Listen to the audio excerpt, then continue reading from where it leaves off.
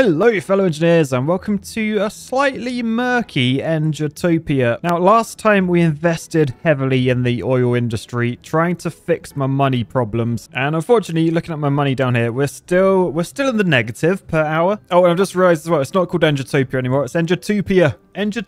But yeah, I feel like as soon as someone moves into this oil refinery, you can see currently there's no company there. It does say higher industrial demand will resolve the situation. So I guess just don't build any industrial, because what are we? We're sort of half demand-ish. There's lots of demand for everything else that I should probably build at some point. But yeah, my aim today was to try and fix, where was it? Yeah, over here. Architect Island. So this is where the architects live. You can see it's their ideal natural habitat with like landfills, pollution in the background, literally surrounded by a poop moat. But unfortunately, we don't have... There's no like overflow, so this only has a limited capacity until it's completely filled with poo, which means we're going to need somewhere else to store all that liquid turd. And during this, I will try and keep my poop puns to a minimum because, I mean, they stink really.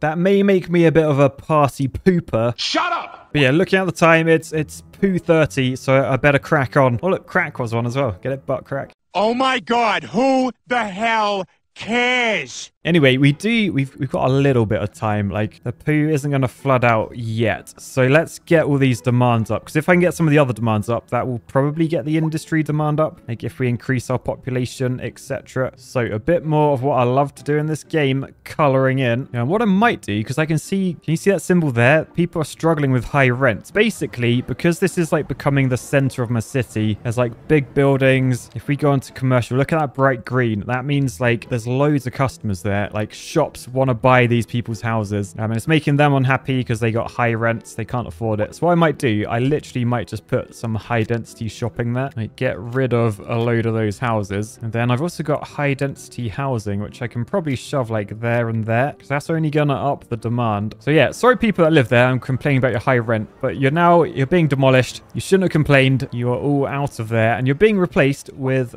big old shopping buildings. But yeah, from the start, this has always been my plan to make this like the center of my city, like the built up area. So we'll shove some medium density with shops underneath there as well. That will satisfy 2 bars. Yeah, look at those going down. That is good. Oh, I never two things. I never expanded the Britishville layout. So let's just make Britishville true to its actual size. So there we go. I'm going to make it a gated community. Now that shouldn't really change anything because a gated community just means like unless you live there, you're not allowed in. Because I've done it British, I've made it out of cul-de-sacs. Like there's no point people going in there anyway. But yeah, so all of this basically only has like 2 entrances, like down there and down there, which means over this way, all the traffic, they're all trying to go the same way and it's pretty busy up here. So what I want to do, I want to encourage people to use this road, and I'm going to do that by bringing my arterial road down this way and then putting probably a cheeky little distribution road up this way.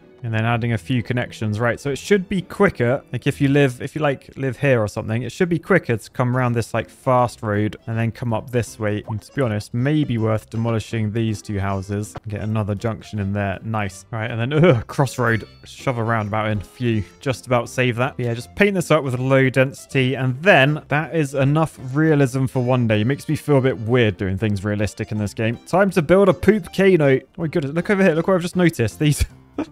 We've got synchronized airplane landings. Are you a bit close to each other? Do you not think that's a little bit weird?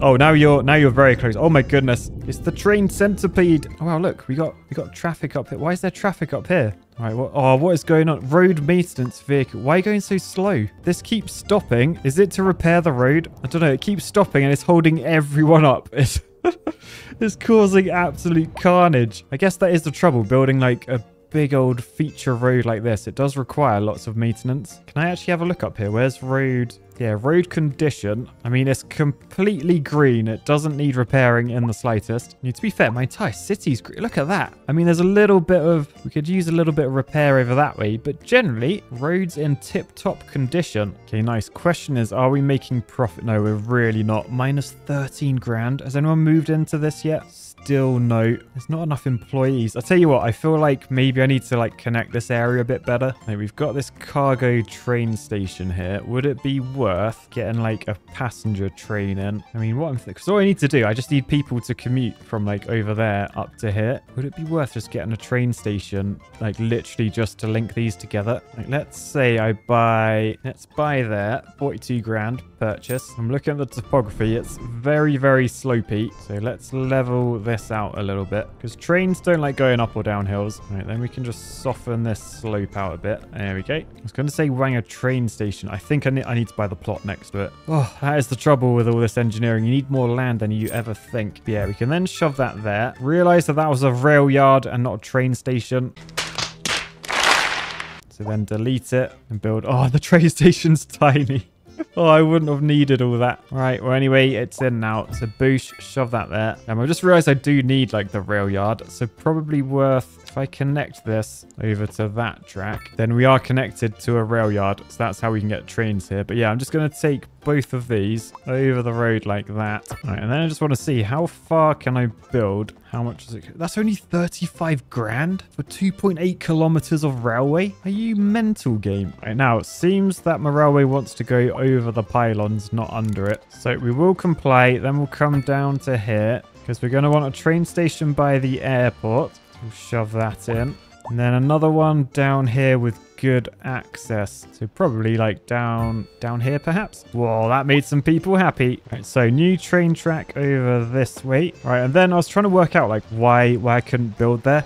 I failed to do my site survey. Look, there's low voltage electrical cables where I want my railway to go. This is why in the UK we always do something called stats inquiries, where basically we just like say, right, we're planning to build a railway along here. Send a map out to all the utility owners. Let us know, are we gonna clash with your equipment? But yeah, in this case we are. So we're gonna delete those and swap with some underground cabling. Boosh, which means we can put our railway in. And worth noting, in real life, what are those planes doing in tandem? In real life, the stats, who pays to like get them diverted is like whoever's building whatever it is. So it's not the stats companies that like have to pay to divert their services. If you wanna move like a pipe out the way or electrical cable out the way, you gotta pay for it yourself. Right, but anyway, we now have a train line, which will give people an extra way to commute to this area, which will hopefully fix the lack of labor down here. It probably isn't helped that like it's not very good road access. So I've just added extra road access. Should make it a bit easier. Oh, by the way, check out the oil on the back of the train. Well, yeah, back of the train, not front. I nearly said front of the train, but it is technically the back. That's taking my oil out to like the edge of the map, getting me some cash. Right, if we just add some passenger railway lines, so we say go from there to there and then back again. Right, okay, sorted. We now have train access to this area. Hopefully that will fix this issue and then maybe we'll make profit.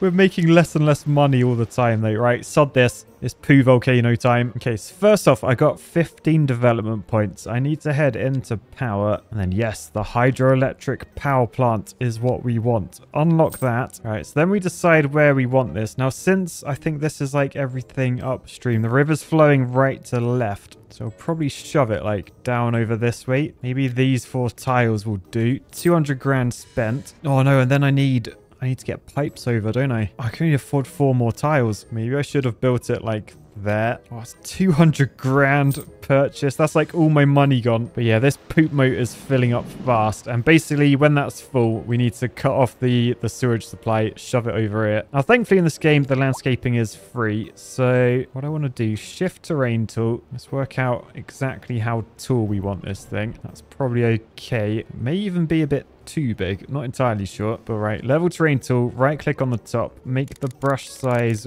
way bigger, and then do that sort of thing. All right, then make the brush size smaller, right click down there, and then we're just making a donut. So nom. Okay, so that's pretty good. I have a feeling this may be like way too tall actually, but basically what I want to do, I want to 2 bird 1 stone it. I want to build a dam. But yeah, I'm not sure if that's going to be too tall. I mean, to be fair, it doesn't say anything about being too tall. All it says is distance too long and not on shoreline. And I think not on shoreline because it's in yellow doesn't actually matter. So let's cut a hole out. That looks pretty good to me. Then let's see. Do we think the game will let me dam like across there like that? I feel like it might. I just need 4 million quid.